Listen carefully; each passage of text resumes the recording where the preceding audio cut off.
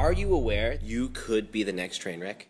As long as you love me, yeah. The trials of being a teenager, period, is tumultuous, but you can't have a normal life if you're a superstar. Oh my God, that's too much! As long as you love me, we could be. There's so much talk about what you were going to do next. I'm the only one who can make those decisions because I'm going to have to live with my career for the rest of my life. As long as you love. I've been chased by those same people and they were verbally assaulting me. Go back to America.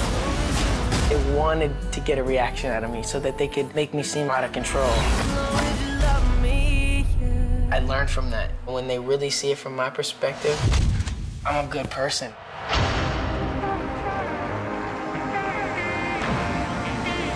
Let's go. As long as you love. Have you been in love? Of course I've been in love. I think being in love is the most powerful thing. My favorite part is the intimate moments with the fans. It all started with the fans, so it's got to end with the fans. Everybody's trying to tear them apart.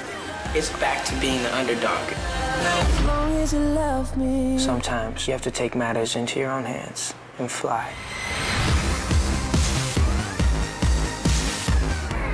People are like, why does he always lose his shirt? What's the point? You knew that was coming.